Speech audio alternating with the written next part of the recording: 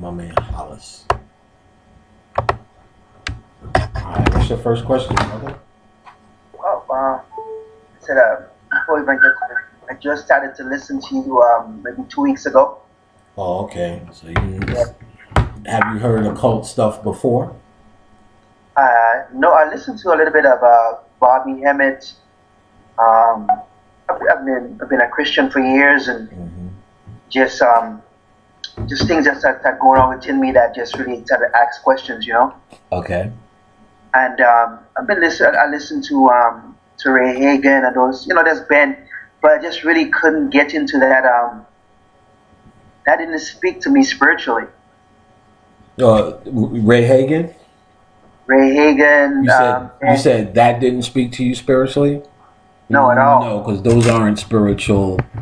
It's not spiritual information or spiritual advice. It is political, basically. Yeah, I felt like I left one religion to go to the next. Right. Okay. Realized that is not what was speaking to my spirit. Excellent. And I said I've listened to Bobby, I've listened to Phil Valentine, and it felt like I said more of an Afrocentric for me. Mm-hmm. Going back to Egypt, and I'm like, that was not where I'm at supposed to be. Mm-hmm. And well, so mind you, two ways to look at that. And that's interesting you bring that up, because a lot of originally what is now occult science, which is spirituality, or metaphysics, which is closer to spirituality. Actually, occult is closer to metaphysics, but both of those things start approaching the spiritual. The people, before black people got into that, they were into the Afrocentric movement. So the Afrocentric movement led to metaphysics, then the occult, spiritual. So you still have a lot of leftover mentality of a civil rights movement that went to Africa, or a religious movement that went to Africa. So why Egypt? Because Egypt has the most outward proof of black people in the ancient world who had a higher science than what we have now. So there's two ways to look at Egypt. From the mundane, Afrocentric, I'm black and I'm proud point of view, or the way I look at it, the way Bobby looks at it, Phil somewhat as well, which is either the metaphysical or the occult aspect, as what science were they doing. So you don't want to throw away Egypt because you see a lot of people playing dress up and changing their names. You kind of want to say, okay, there's some people who's only going to see this for pride. Then some people are going to try to figure out what they were actually talking about, what they actually knew in way of spirituality.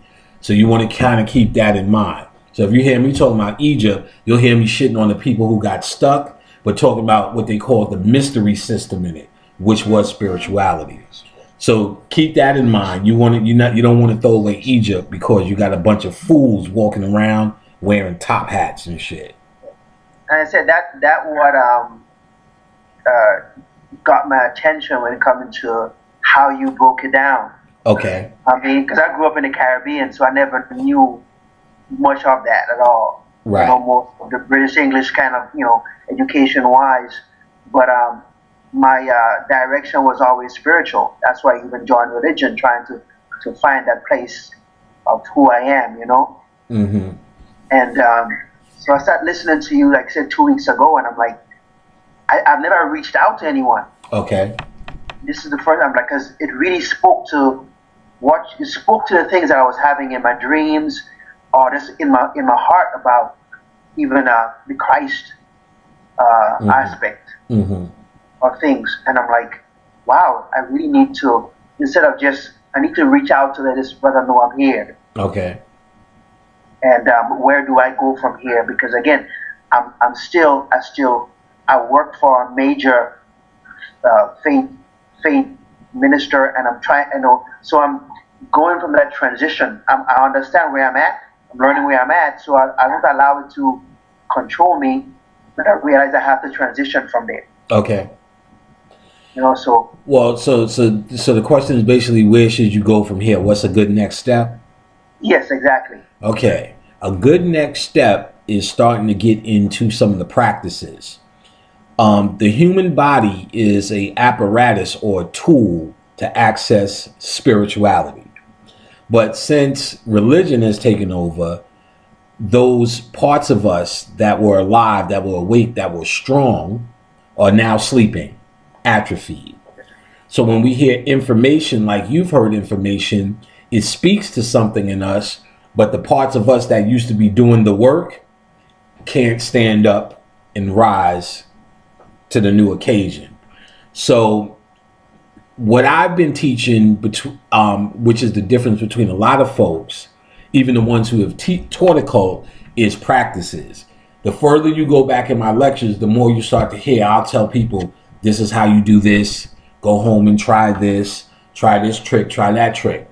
Because what you're trying to wake up is your Kundalini energy, which is your life force energy, which is sleep in most people. Black people have the most Kundalini energy, but it's random. So that's why you get black don't crack, and we live longer and dance harder and can create more. But that's happening for us randomly. As an occultist or as a spiritualist or a metaphysician, your goal is to know how to wake up that life force energy and use it at will and at your purpose. So dealing with Kundalini exercises, there's many ways to get there. Breathing, meditation, chakra work, so on and so forth. Ultimately, when that energy rises, it hits here, the third eye. Most of the work that I do is about opening or awakening the pineal gland. That's the first thing. That's the first thing I've listened to, I heard, and that was like, because I've been trying to do the chakras, but for some reason, with the meditation, I can't get my mind to shut up. Well, that's why I sell that panic pack. That's what that's for. Helps the chatter, but without making a cheap sale, there's plenty of ways you can deal with that. One of the easiest ways, you have like an iPod for music, something you can hear music in your ears. Yeah. You can listen to music and meditate. Meditate is really, all you're really trying to do is get your brain on a singularity or in a zone. So your conscious mind, now I teach this in class, so I'm trying to give you the overall, because class is where I go into detail. But your conscious mind, its purpose is to distract you, because your subconscious mind is what dictates your reality. And to protect you, you need your reality to be a certain way. Certain people need Jesus to be Jesus. Certain people need Muhammad to be Muhammad. If they find out any other reality is shocking.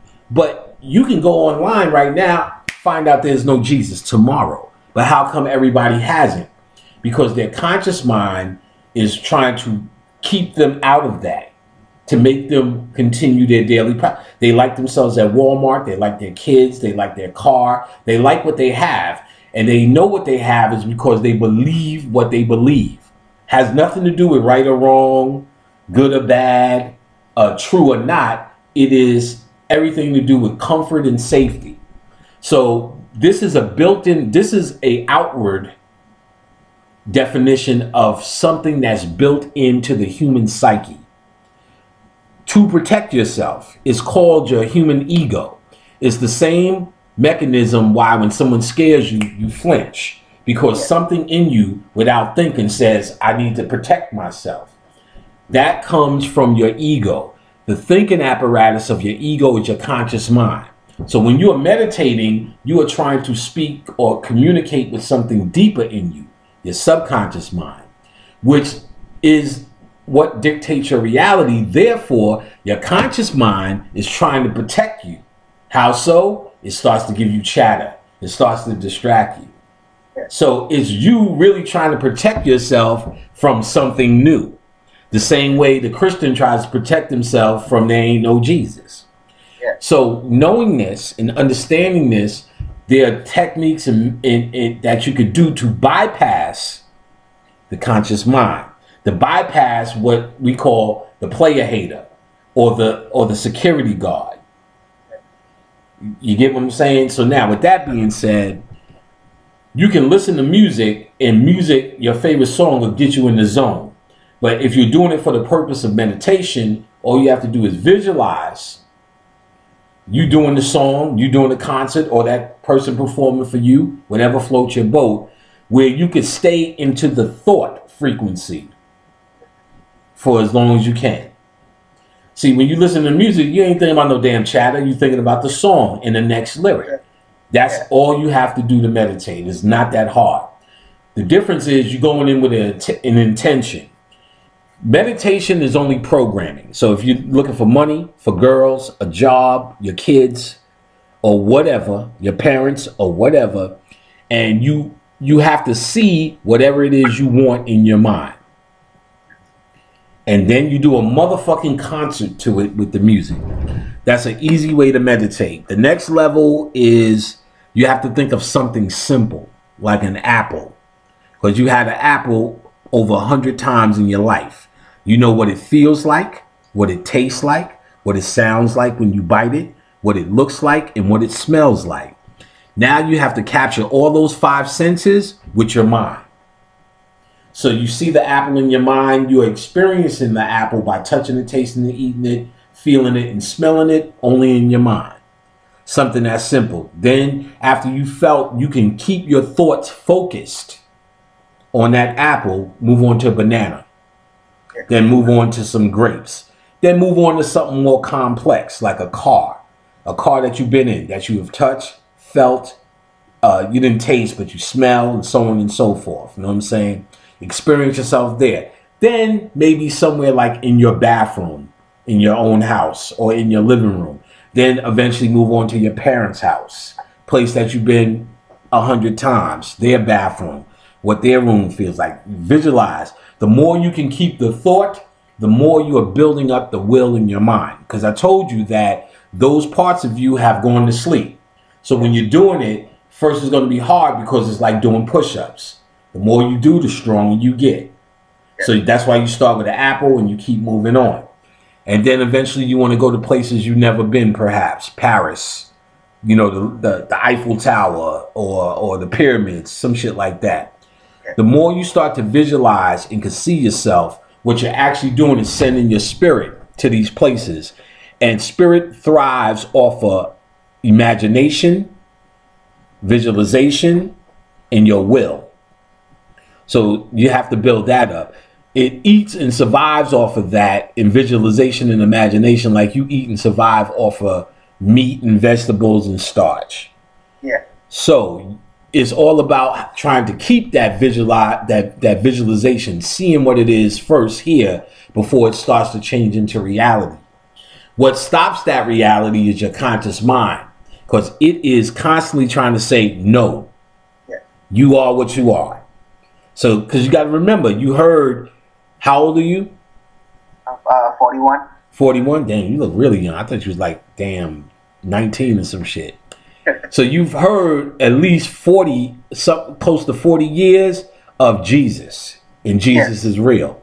So there's no, even though you logically know, your spirit is telling you that shit is fake as hell. Yes. But consciously, you've been giving into it over and over again, over and over again. That's why you hear more chatter, because the part of you that's been programmed is fighting back. It's saying, don't become something new because I don't know what I'm going to become. That's a, yes. It's like you're saying, well, I know I can't do this, but I want to see what's up with this. And your conscious mind says, wait. You might become something we don't want to become. You might start wearing sheets and you know, talking funny. Yeah. You know, oh, peace be unto you, beloved. You might be outside kissing trees. Yeah.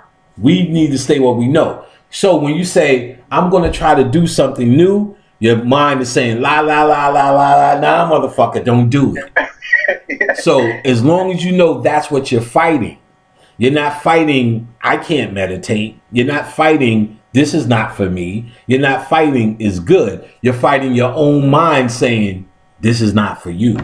Because I want to be safe. Yes. The other way you get programmed is through trauma. So I know you heard before, a motherfucker get traumatized and then they don't remember. Like a lot of women in therapy going, I don't know what's wrong with me. And then the therapist going, because your uncle was fucking you. I don't remember that. Because it was so traumatizing that they blocked it out their mind. That's the way your conscious mind protects you. Always blocking. Your subconscious mind absorbs. Your subconscious mind is responsible for magic. So any magic ritual, which I teach in my class, anything you do magically is actually reprogramming your mind.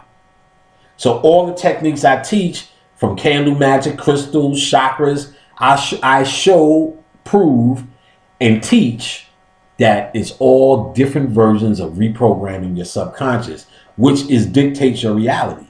Your subconscious learns through repetition, symbols, trauma. What's repetition? Repeating. So who's the greatest teacher of you? Your parents. They're the ones when all your life, sit up straight, say thank you, say thank you. A man does this, a man doesn't do that. Thank you, Jesus. Thank you, Jesus. Go to church, sit up straight, cross your legs, eat your dinner, better get a job. And then after you go, I hate them motherfuckers. And then you move into your old house and go, I'm finally free. Then find you doing the same shit that they taught you all your life.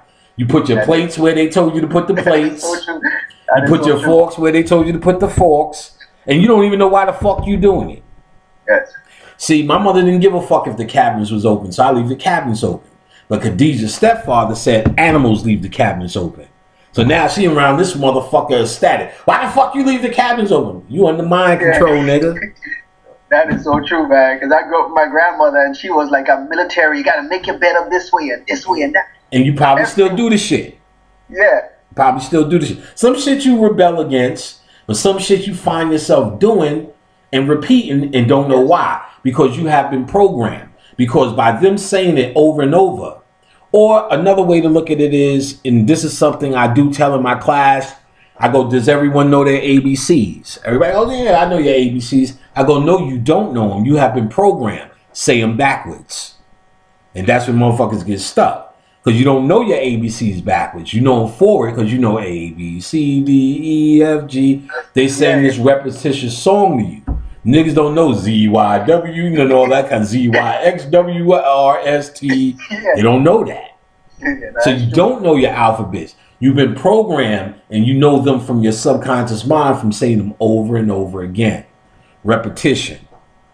So you've been heard Jesus damn near 40 years of your life. You have to first admit to yourself, just because you can say now, Jesus is a fag, he didn't exist, don't mean you over it. That is true. Don't mean you over it. Based upon the way your mind works, you can't be over it. You're going to have to do things repetitiously within consciousness, within meditation, within ritual, within studying to get as much as you put in out to become something new. Because after enough repetition, the conscious mind, which is the player hater, can't get in the way anymore. Or through symbols. Picture tells 1,000 words. So by dealing with your symbology, sigils, symbol work, you can also recalibrate the subconscious mind. So to have these iconic symbols around you, ankhs and blah, blah, blah. The other thing is trauma, and you really don't want that. But that was still used. In Africa, that was called rites of passage. They would beat the shit out you and say you're a man. And you would walk home with your mentality different. Not just I'm a man. See, we don't have that now. Actually, in America, they do. When do they say you're a man in America? When you have a kid or when you no, legally. Legally, not theoretically, you're a man now, but when the police say you're a man, at 21, right? Really, they'll say that age 18. But here's the thing: do you know why you said 21? Because you can drink at 21. Yeah. So that's when most 18, you're supposed to be out. You can get the fuck out right now. That's when they legally say you're grown. But most people feel mentally they're grown because they say now you can go in any bar, any club and drink. You're a man now, right? Yep. Okay, so nothing really changed because you're not more responsible at 21. You're just the same dumb motherfucker who can drink now. Yeah. And in fact, you're dumber because you can drink now. Yes. But what happened? Mentally, you felt there was a change, right? So understanding that concept, rites of passage in Africa was to set you up mentally with manhood. But since they know 21 just don't make you a man, they'll beat your ass, cut off the tip of your dick. And you went through such trauma, you like, fuck that shit, I'm a man now. They showed that shit in Roots. Remember young Kunta Kinte? It was like, who's going to cut their Fatu off first? He stepped up, got his dick cut, he came back. I'm a motherfucking man now, bitches. That's my house. And the grandmother went to him and was like, look, you ain't no fucking, you still my grandson, you little punk ass bitch. It ain't really nothing. But in his mind, he felt psychologically ready because they gave him an initiation through trauma. So he felt psychologically ready. All they did was psych out the mind. So ain't nothing like that here for you to psych your mind out. You have to do it through repetition, symbols, and the discipline. And that's through meditation. So your next step is to start building up the subconscious mind through meditation. You're going to have to study more, listen to more lectures, and start taking them book recommendations and start reading more. Because right now you're in a period of you need much more information. The more and more information that you accumulate, that's like sperm. But it still has to sit in the womb for 9 months, let's just say, or just a period of completion for it to become a birth. And the birth represents your life changing. Or that's called knowledge, wisdom, understanding. Knowledge is the information. Wisdom is you letting it marinate, trying some techniques, some things, some meditations, some rituals, some tips and tricks. Understanding is when you know your life has changed to that reality, the birth. Knowledge, wisdom, understanding. So you have to get you at a point where you need to accumulate more knowledge. Your next step is starting to discipline your mind, to start letting your subconscious mind run your life. Most people, if not damn near all the people on this planet, let their conscious mind run their life because they think that's the real them. So you hear this in metaphysics that you'll hear white people even say this: you're not your job. You're not your house. You are not who you think you are. Well, what are they talking about for real? What they're talking about is the person called Hollis doesn't exist. He only likes what he's like because we already pointed out that half the shit you did after you thought you were free from your parents was shit from your parents. So how the fuck you know you like it? In fact, that pineapple, how the fuck you know you really like it? You probably eating it because, number one, you're from the islands. And that's what you'll find a lot of people on the islands. So your mother and them had it all the time. So you say they like it. I think I like it. Yeah. The point is, spiritually, you don't really know. Of course, if you eating and you like it, it's obvious. I'm using an example of other things. The table you have, perhaps, or the couch that you're sitting on, the same kind that you had when you grew up. Maybe you only like it because it is the kind you had when you grew up and you're used to it. Who knows how many things in this world that don't exist, that you don't know exist, that you don't even know. That's the point. You only think that. So you are not your job. You are not your couch. You are not that. You are the lump sum of what you've been socialized into. When you're dealing with spirituality, you are starting to raise up the sleeping part of you. The part of you that is many lifetimes and has an agenda that's bigger than Hollis. And then once you start to understand that, once you start to work and communicate and raise that up, your life around you or reality around you starts to make beneficial to what it is you truly are. And that's a God. So it is no way but up from here when you're dealing with this.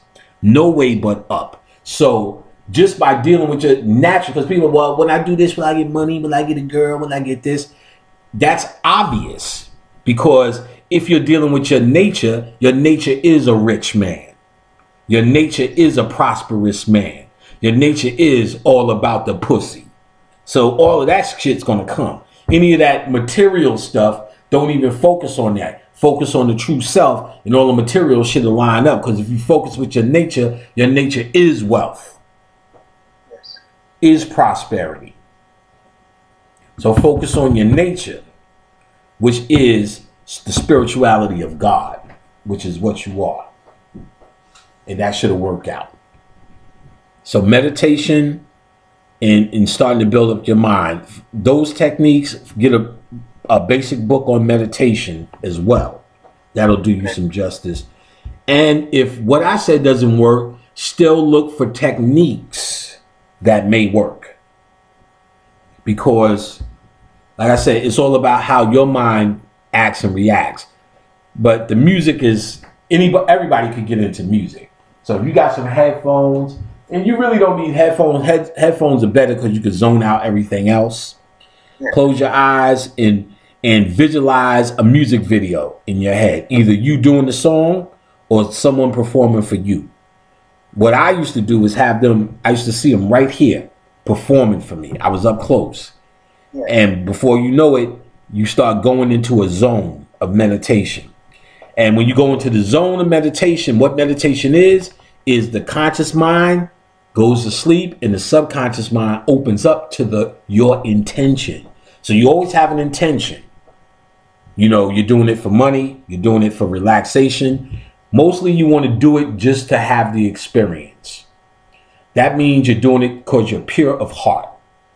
That's where you want to be. That's the ultimate. Most people have an agenda. So they usually get stuck in their agenda, or their agenda is human-based and small-minded. You know, pussy, material shit. Trust that will come if you be pure of heart in your spirituality. So with your spirituality, what you want to do is close your eyes and say, I just want to know the next thing I need to do.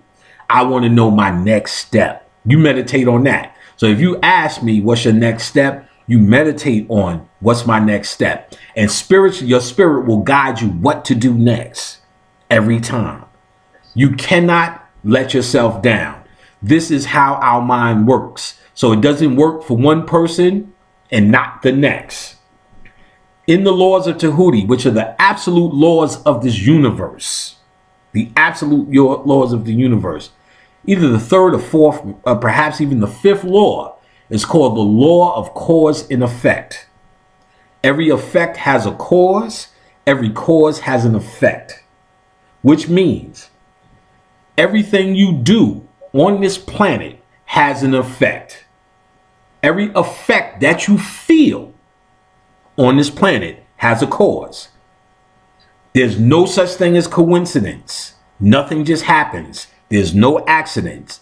If there's an accident or a coincidence, all that is the law of cause and effect that you didn't recognize. But cause and effect is an absolute. This also tells us that every time you light a candle, close your eyes to meditate and hold the crystal, call a spirit, pour a libation, deal with fairies. That means that's what? A cause, which means it must have an effect, which tells you magic must work, must have an effect. The real science is you need to be able to understand the effects of what you do. And that's where study comes in. To be able to know, first and foremost, you light a candle, you do a meditation, there will be an effect. The harder you go, the harder the effect. So never doubt in your mind that this shit don't work. Never. It will. It cannot not work based upon cause and effect. So have that confidence. You just got to take your time, keep working at it. Remember, you're building up muscles. So you don't look for, and don't look for nothing to happen. Just know that you are doing the work. And that's when it's really going to happen. When you start looking for things to happen, what did you do? You put your conscious mind back in it, and it's the player hater. So it's going to hide it from you. You understand? Yes. It's going to hide it from you. So the more you can keep your fucking Hollis out of it, the more you're doing, the better you're doing. So you don't say, I'm going to meditate to try to get a girl. Because once you say, I did the meditation, and let's say you did that to the fullest, your conscious mind says, oh, hell no. We're going to keep failing at this because we're used to that. You get what I'm saying? So you want to say, I did it to get a girl, and don't think about it no more. And then if you ain't got no girl, don't think, well, it didn't work. Do it again. Keep doing it. And stop thinking about it. You get what I'm saying?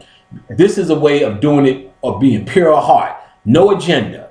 Just doing it because you want to do it. You want to know. And that's when the shit works. Because now you're uninterrupting the subconscious mind, which dictates the reality. How do you know it? When you go to a psychiatrist, what are you there trying to get to? The subconscious mind. You go to a psychiatrist and you tell him the problem. Doctor, I shit in a diaper, smearing on the wall, and I love to wear diapers. I'm a grown man. You can tell him all the reasons. You already know the problem. You already know the reasons. I find it sexually whatever. As a psychiatrist, he's not looking for your conscious answer. He's looking for what happened that made that sexual for you, right? So you're talking. What's the first thing he asks you? Tell me about your childhood. Tell me about your mother. Why? Because those are the ones who programmed you in the subconscious mind. When you didn't know what the fuck a Hollis was, they the one that told you was Hollis. Your name is Hollis. Hollis, sit down. Hollis, stand up. Hollis, go to bed. Hollis, brush your teeth. Hollis, don't do that. Hollis, I'm going to beat your ass. Hollis, eat cereal. Hollis, eat steak.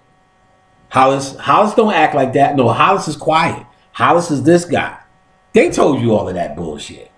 That is so true. So they programmed you. So the psychiatrist says, tell me about your mother.